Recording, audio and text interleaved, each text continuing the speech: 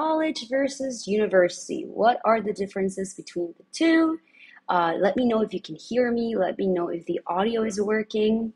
I know that it looks like we're in a different location today because we are in Mexico, because it is the holiday season. We did decide to come visit some family. We have mentioned in the past that we are from Mexico, so we are here visiting family because of the holiday season.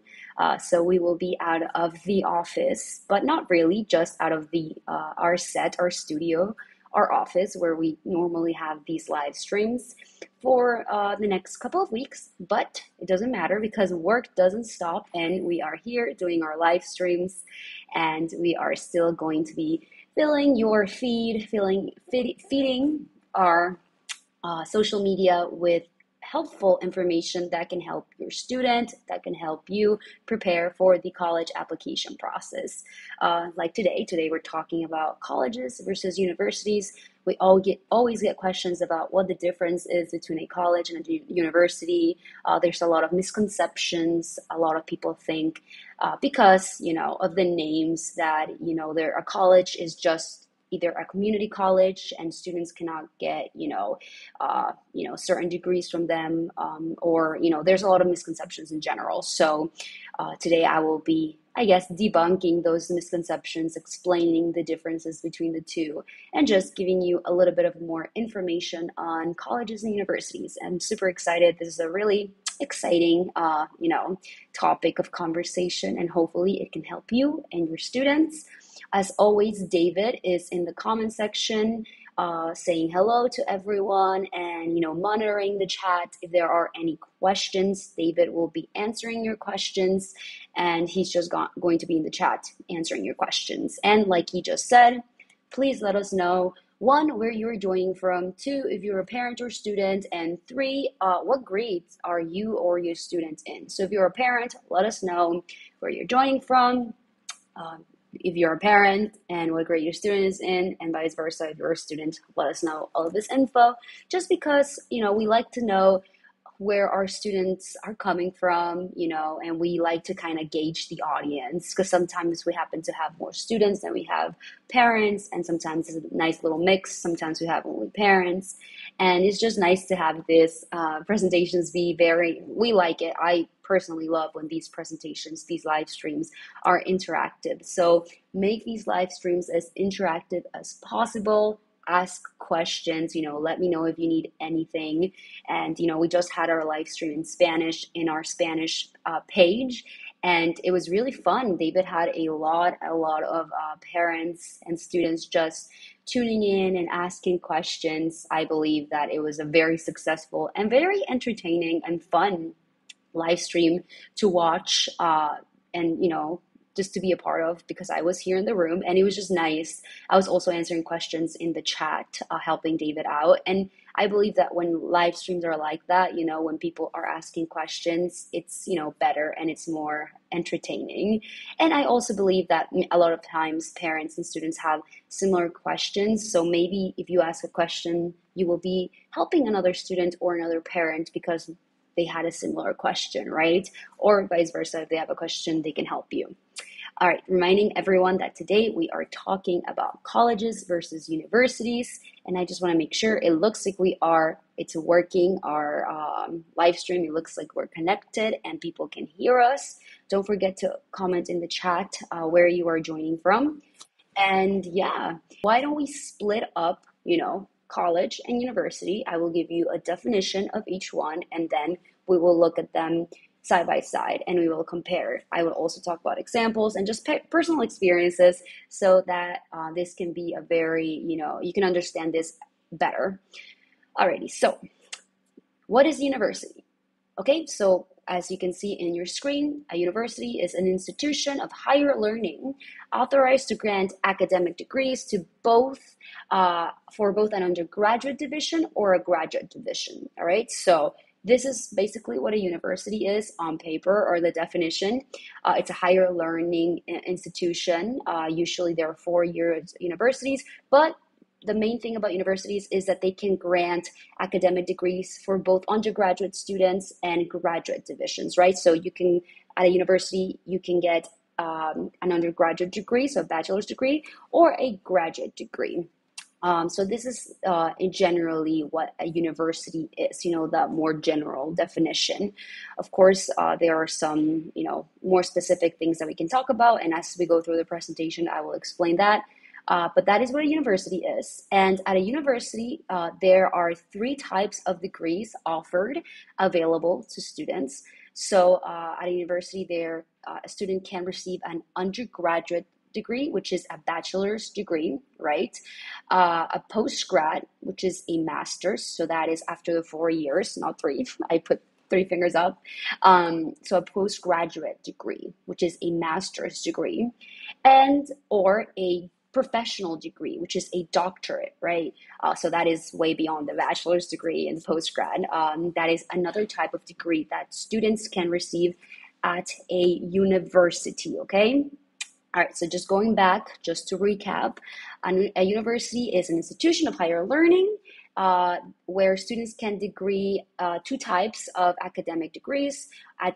With one of them is the undergraduate division, and another is the graduate division. My brother Francisco, he went to the University of North Carolina, which is a university. It is a very big university in North Carolina. Chapel Hill, beautiful school. I love that school. I loved visiting because the campus was really big and beautiful. And I mean, I went to a college, which I will explain what colleges are, a private college called Marist College in Poughkeepsie, New York. So, when you step on campus in these two different types of institution, you can definitely see a difference, right? I mean, just, when you talk about size, obviously universities, and I will talk about these definitions in a little bit, describe them, compare them side by side. But, a university, when I visited my brother Francisco and a couple of friends who went to UF, who was the University of Florida, I saw, the university was huge. The campus was big. There was a lot of students compared to my college in New York, which was, small to medium size. So the campus was still gorgeous, but it wasn't as big of a student body. It was smaller class sizes, less buildings, etc. So definitely, I loved the University of North Carolina, the campus, but I also knew I was happy at Marist College because I liked, smaller class sizes and just being, seeing less people on campus. I felt more comfortable, if that makes sense. So when choosing a university or a college, students need to really look at themselves and think, what is it that I like? Do I want to go to a huge school like a university, like the University of Central Florida, that is one of the biggest universities in the country, that has lots of academic opportunities of, sports, that has a big social campus life? Or do I want to go to a smaller school that still has extracurriculars, but where maybe I will feel, less of a number? It all depends on perspective and what the student wants at the end of the day. All right, so I know that I just went into a little tangent, but that is what universities are. So now let's talk about colleges, and let me fix my phone over here. All right, so that was the definition of universities. Let's talk about college. What is a college? And a lot of people do get confused on what a college is, because there's a lot of misconceptions. So what is a college? A college is an institution of higher learning that provides a general or liberal arts education rather than a technical or professional training. All right, so the key word here is liberal arts, right? College of Liberal Arts, when you attend or if you visit a college, you will hear that word a lot, liberal arts, liberal arts. So that, I guess the biggest difference between a college and a university is it's how general the degrees are, or the education, right? My school, I went to Marist College and I studied media studies, and it was the College of Liberal Arts. And by the way, there are two types of degrees that colleges offer, which they're both undergraduate, and there's associate's degrees, which is 2 years, and bachelor's degree, which is a 4-year degree. Some colleges do provide postgraduate programs, like masters of 1 and 2 years, but usually at a college, you will mostly see bachelor's degree only, right? And that is one of the biggest differences, is that at university, like we talked about earlier, you have the, let me show you in the screen, the undergraduate degree, the postgrad, and the professional degrees, the bachelor's, master's, doctorate. And at a college, a smaller college, you will see the associate's degree, or the bachelor's degree, the 4-year college. Of course, a lot of students and parents have heard of community colleges. Now, community colleges and regular colleges are not the same thing. Community colleges, associate's degree. Community colleges, a lot of students, what they do is they will do 2 years at a community college, and then they will transfer to either a university or a college to receive a bachelor's degree, their 4-year undergraduate degree. So that's a community college, and a college like Providence College, or the one I went to, Marist College, is not the same thing. Okay, I just want to make that clear because we do get that question a lot. And it's, yeah, colleges and private colleges are not the same thing as community colleges. So yeah, I went to a private college. My brother David also went to a private college called Marist College in Poughkeepsie, New York. And personally, I loved it. I think it was a perfect school. No, I know it was the perfect school for me. Like I said, it was a smaller school. There are some colleges that have, bigger campuses, or that have, the student population is a little higher. But generally, colleges tend to have smaller class sizes, right? And you saw it in, there were still sports teams. As a matter of fact, my brother David managed to receive a sports scholarship, an athletic scholarship for swimming. He received $8,000 a year to swim at Marist College. So that's another misconception that I was reading about the other day, that people think that colleges don't have sports teams, or that students cannot receive, athletic scholarships at colleges. And that is not true. Colleges can still have, D1 divisions. The college that we went to had a D1 school, and they swim against other colleges and that were also in the D1 division. So the differences lie more in the types of degrees that are offered at these types of universities or colleges. And students can still receive a 4-year bachelor's degree, undergraduate degree at both colleges and universities. All right, now I'm going to put these side by side because I really want to explain these. I guess I want you guys to see it in your screen and see the differences side by side. And I will go over them and explain them better so that you can understand the differences between universities and colleges. And I do want to clarify, some of these, might not apply, these differences might not apply to all colleges and universities. There are universities that are smaller, there are colleges that are larger, there are universities, colleges that might not have a lot of sports teams, and there are colleges that have a large number of, teams, D1 schools, D2, etc. So don't think that this applies for every college and every university. I will be explaining it in a more general sense, okay? Alrighty, so let's start with the key characteristics of universities and colleges. So the first thing we'll talk about, which we have already covered, is universities. They offer undergraduate, graduate, and doctorate/professional degrees. Colleges, they offer undergraduate and sometimes graduate degrees. Some colleges do have graduate degrees. They have masters, right? They have 5-year programs, etc. But usually the ones that will offer more, type of degrees or more programs are universities, right?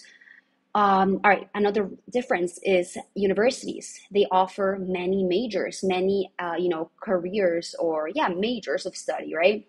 And colleges have a more limited number of majors. And we kind of talked about this last week, if you were here for our presentation on the difference between private and public universities. Private colleges and universities, universities offer more majors. So if you were to go into the university, David went into the University of North Carolina, and he showed, how many majors, this university offers for students compared to what Marist College did. And Marist obviously has less majors, undergraduate degrees, than the University of North Carolina. But this doesn't mean that, just because of that, that the University of UNC has more majors, they offer more majors. It doesn't mean that, the education is better at UNC, or, if you compare any university to college. Sometimes colleges have, they specialize more in one area. So that's why, the funding and everything goes into having, the degrees that they do offer. They really concentrate, and they put all that funding into those degrees. So it's more specialized, and more concentrated into those degrees. And that's why, maybe at a college, there will be a more limited number of majors offered than there would be at a university, right? But then again, there are some colleges that have a pretty, pretty numerous amount of majors, offered majors for students. But usually universities will have more majors, more options for students to major in something than a college will. All right, so another difference is universities. They may be private or they may be public, in colleges as well. So as you can see, okay, there you go. I'm back. I think I lost my screen for a second.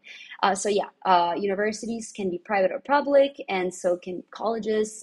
So it's not really a difference. I guess it's a similarity. We're just looking at them side by side. And another, key characteristic about a university, as I said earlier, is that there's many students per class at a university. So bigger student body, right? More students. You walk on a university campus like UCF, UCLA, big class. You see a lot of people walking, thousands of students. Colleges tend to have less students per class. The university, I said it earlier, UCF, University of Central Florida, is one of the biggest universities in the nation, the United States. And, when you compare that to, Providence College, Loyola or something, it's you can see a big difference in how many students there are at the campus compared to, a large university.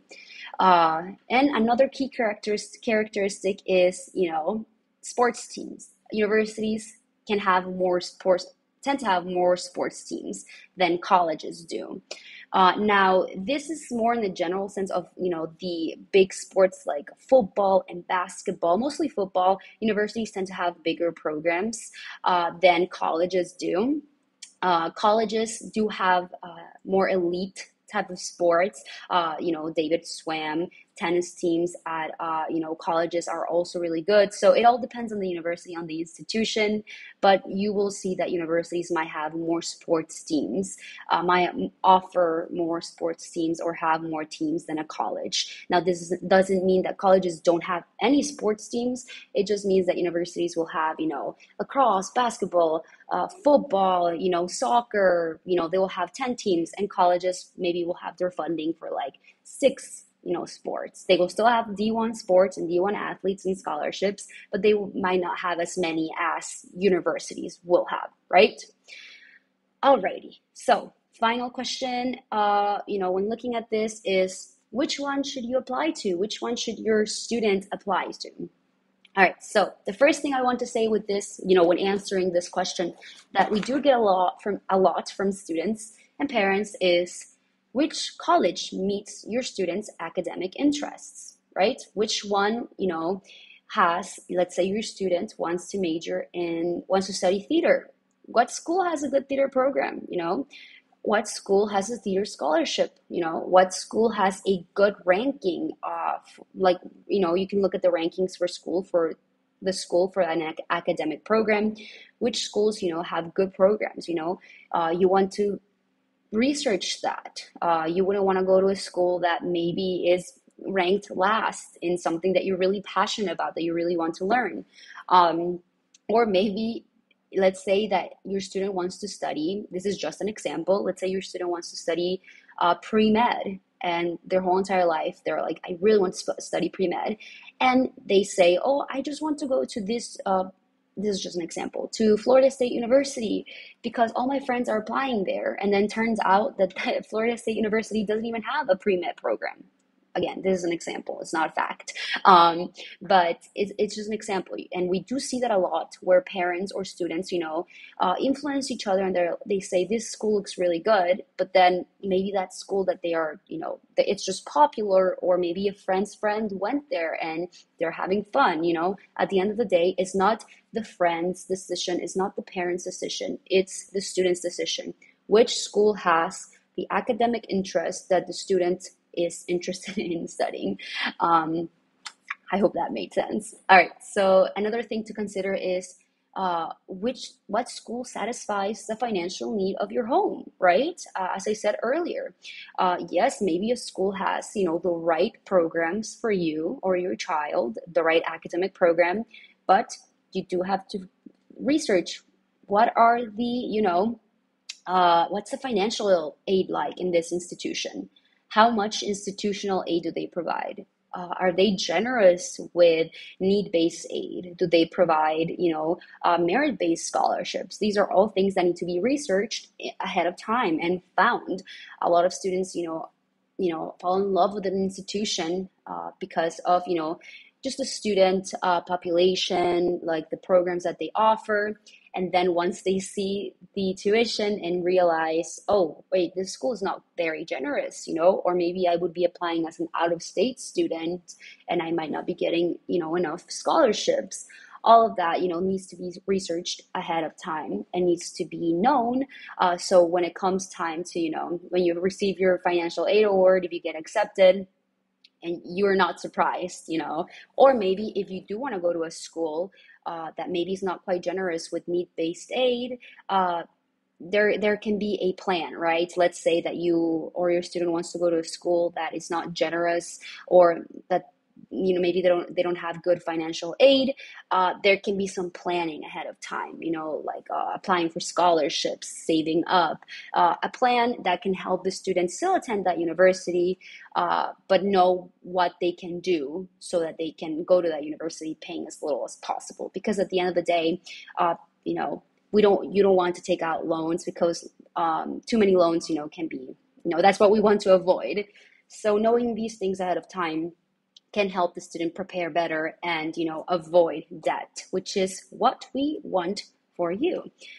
All right, so where did I go? Oh, there it is. Okay, so the third thing that you should consider when applying to colleges, figuring out what college should you apply to or your student apply to, is number 3, colleges and universities that are generous, which I already talked about. Colleges that have good financial aid programs, colleges that have institutional aid. What's institutional aid? Real quick, we've talked about it in the past. Colleges that offer, institutional scholarships, whether they are merit-based or need-based. So an institutional scholarship can be like a sports scholarship, the one my brother David received. He received an institutional scholarship, an athletic institutional scholarship. I received a theater scholarship because I did theater. That was my extracurricular. And I researched, when I was looking for colleges, I specifically looked for schools that had good, all of the programs that I wanted to do. But also, since I knew theater was something that I like, I looked for schools that offer theater scholarships. And that's how I stumbled upon Marist College, which is a private university, which, there's this stigma that private college, and there's that stigma that colleges are more expensive, which they can be, but they also had very good financial aid packages. And, it checked the boxes when it came to, meeting my home's financial needs. Marist College was very generous, and I was really happy to see that when I first looked for it, and when I applied, I was confident enough because I knew that it was a school that had a good financial aid packages. I applied for I auditioned for a scholarship, so I was banking on receiving that scholarship, which I did. So it was all planned ahead of time. And that's what we teach our students in Best College 8, right? We teach them to plan in advance, right? And to look for the opportunities that are right for them. Because that is what can help students, can make the difference of going to college, getting accepted to a university, and having to take out loans and, having a lifetime of debt, or just getting accepted to your dream college or a college that you're really happy about. The right college for you with scholarships and financial aid. We have had a lot of students who have followed our methodology, who have followed the steps that we took, and they have been successful. Thankfully, we've had a lot of success stories. Just last week, during a live stream, a parent told us that their student, was accepted to the University of Chicago, which, by the way, Chicago is a great school, and they received a full ride, which is also amazing. So there is a way to get accepted into these amazing institutions, and there is a way to go to college paying less. It's all about understanding how the system works, looking for opportunities that are right for you and your students, and applying, right? And applying that knowledge, and just following the steps, creating a plan, etc. So those are the differences between colleges and universities. All right, that's everything that I have for you today. If you have any questions, let me know in the comment section below. Have an amazing day. Happy holidays. If I don't see you again, and don't forget to join us tomorrow for our Instagram and TikTok live streams. Okay, if you want to, you can follow us in all of our social media. The handle is at Best College 8 USA, and that's everything I have for you today. Happy holidays. This was College